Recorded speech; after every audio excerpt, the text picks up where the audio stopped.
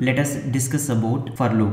A for loop is used for iterating over a sequence. In Python, sequences are list, tuple, dictionary, set, or it can be string. With for loop, we can execute a set of statements once for each item in a sequence. This is our list. We can write for loop starting with the keyword for, and then we need to specify the temporary variable. Let's say we'll go with x, and then in. Now we need to specify a sequence. Let's say I will just copy this and mention it here, and then we need to specify a sequence here. Then later we need to specify a set of statements which needs to be executed for every item in a sequence. I will just go with one statement which will print the temporary variable x. Now if we execute the code, we see apple is printed, banana is printed, cherry is printed. This is what is happening. For loop will take the each item in one iteration and assign that item to the temporary variable, which is why inside the loop, when we print the temporary variable, the value that is being assigned to that variable is being printed. In the first iteration, the temporary variable x will have the value of first item, apple. So apple is printed. In the second iteration, it will access the second item of this iterable object and then assign it to the temporary variable. So when we print the variable, banana is printed, and then finally cherry is printed. It accesses each item of the iterable object, assign it to the temporary variable, and then in each iteration it will execute the set of statements that are provided in the for loop. In this example, I have used only one statement, but we can have as many statements as we need. So this is one statement, and then this is another statement. So now I have added two statements. So when I execute the code, we see in every iteration these two statements are being executed. We have already discussed about two keywords which we can use in loops. The keywords are break and continue.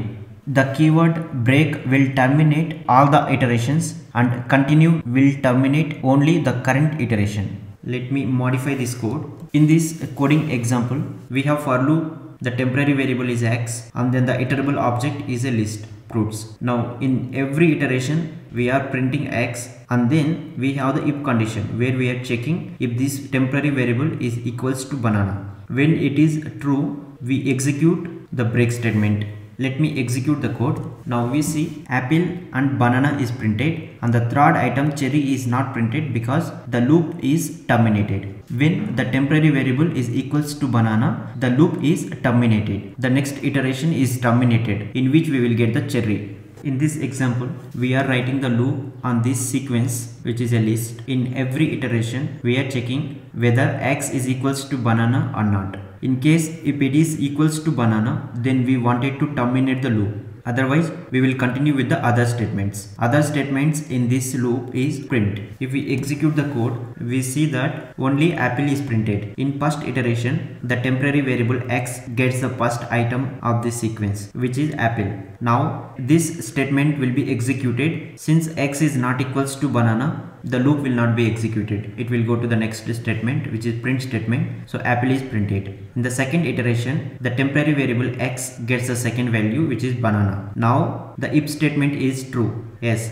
x is banana, so it will return true. So this break statement will be executed. This break statement will terminate the loop. So the banana is not printed, and then since we terminate the loop, it did not go to the next iteration. The break statement will terminate the entire loop. All iterations will be terminated. Now the other keyword which we can use inside loops is continue. Continue will just terminate the current iteration and continue with the next iteration. Let's see how it works. Instead of break, I will go with continue here.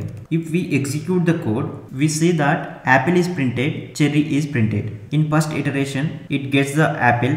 Apple is not equals to banana, so it will continue with the next statement, print. It will print the value to console, apple is printed. In the next iteration, x is banana. This if statement will return true, so the continue statement will be executed. Now continue will just terminate the current iteration. In the current iteration, we have another statement to be executed, but since the continue statement is executed, it will just terminate that current iteration. So it will just skip it here, and then it will go to the next iteration. In the next iteration, x will get the third item. cherry. Now cherry is not equals to banana, so it will go to the next print statement. The cherry is printed. This is how we can use break and continue statements. Break will terminate the entire loop and continue will terminate the current iteration. Similar to while loop, we can also have else block for these loops. Let me write the else block. If we execute the code, the else block will be executed only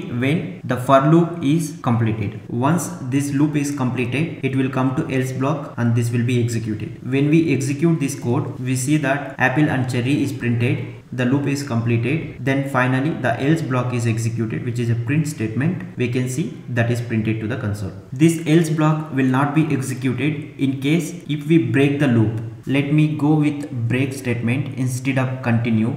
Now execute the code. We see only apple is printed to the console. Else block is not executed. This is because the loop is terminated using break statement. We can also write nested loops. A nested loop is a loop inside another loop. The inner loop will be executed one time for each iteration of the outer loop. In ADJ object we have 3 items, which means in outer loop there are 3 iterations, and in fruits object we have 3 items. Even inner loop has 3 iterations. So these 3 iterations will be executed every time for one iteration of the outer loop. We see in the first loop the temporary variable x gets a value red. For this one iteration, these 3 iterations will be executed.